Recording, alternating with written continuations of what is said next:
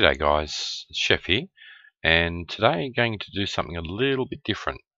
Today I want to show you a tutorial on how I upgrade my Minecraft. So I'm sitting here on 1.4.2 of the client. So if I was to launch the client and run it and log in, you will see new update available.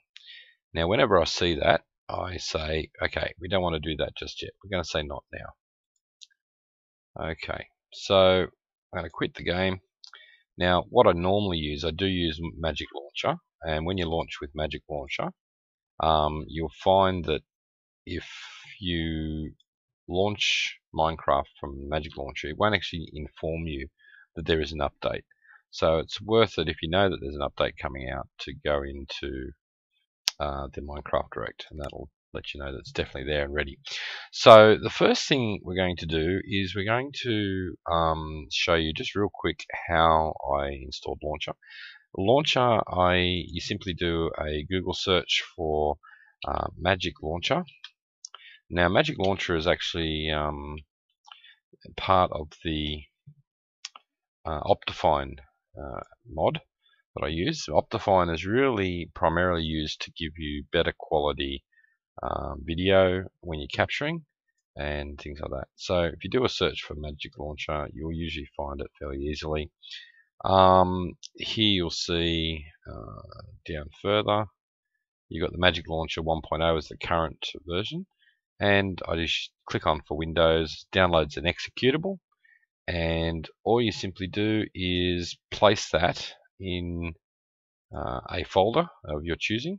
So if you have a look in here, I've got my Minecraft, try again, C Games and Minecraft, and in here I've got this folder called Tools. In here I've got Magic Launcher, and I'm up to version 1.00. So all I do is I have my little folder here, which is a shortcut to that. So Magic Launcher 1.00, and that's how I launch the game. So it's very straightforward. You just basically download it, stick it in a folder, create a shortcut, and use that to launch. We'll go through the setup of that a little bit later. Okay, so we're going to, when we set up Launcher, okay, when you do an upgrade, what it does is it comes into your app data. So if the way you find app data is you go percentage, app data, percentage, hit enter, and then straight into Minecraft and bin. And in there you'll find the Minecraft.jar. That is the absolute latest, that's 1.4.2. Now that's going to upgrade when I launch it to 1.4.4. So I don't want to lose this version. So I'm going to copy this version, I paste it, and it says Minecraft copy. And I just usually put there the version number, just helps me know which one I'm doing. So I know that this one is version 1.4.2. Actually, what the way I've done it there, I've done -1.4.2.jar, and as you can see here, I've used all my previous versions as well. So what we've got is we've got a copy of our current jar, which is 1.4.2, and our current jar is sitting there ready to be upgraded. Let the system upgrade it. That's what it's there for. So I'm going to now launch 1.4.2, which should still be using that jar file. And I'm launching it directly from the Minecraft.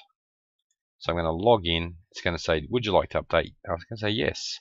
So we'll just have a quick look at the timestamp. You see that's at 26:10 at 5:30 PM. So I'm going to update it. Downloads the packages, retrieving the Minecraft.jar, and this is doing the upgrade process through the tool. There's nothing technical. There's no editing jar files with zip tools or anything like that. So it's very simple for the non-technical user.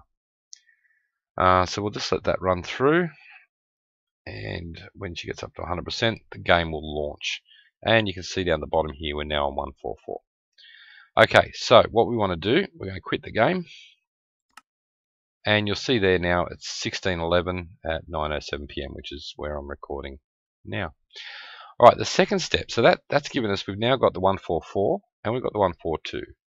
Now how we set that up in Magic Launcher is like this. So when we launch Magic Launcher, you can go into the setup window. So I'm going to go into the setup window now, and I've got just the default one, okay? And you can see here Optifine is not compatible. blah blah blah. It's picked the Minecraft jar. I always leave my default as being the latest, so I'm going to turn that off. All right, so that's pointing at the 144 jar. I'm going to turn off Optifine 142 because it's not compatible.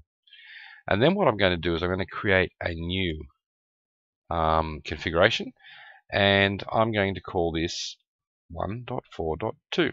Right, so I'm going back to the previous one. I'm going to copy it from the default, so we've got all the same settings. So here's 142. Now what I'm going to do is I'm going to say, no, I don't want to use that jar file. I want to select, and it's just gone straight to my bin file because that's where I had it previously. I'm going to select the 142 jar, and it's now saying, okay, when I select this configuration, I'm going to use the 142 jar. I'm going to use Optifine. Okay, I click OK, and so now you'll see I've got my default, which is 144. This is for the Amiga Fusion server.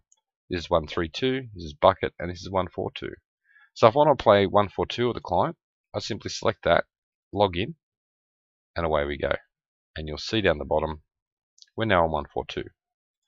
If I want to swap over to 144, I simply go to the default, or you can even create one on 144, log in, and I'm now launching and playing on 144. 144 without Optifine. And it's as simple as that.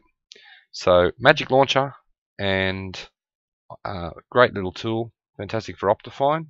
Highly recommend it. I'll put the links in the description below.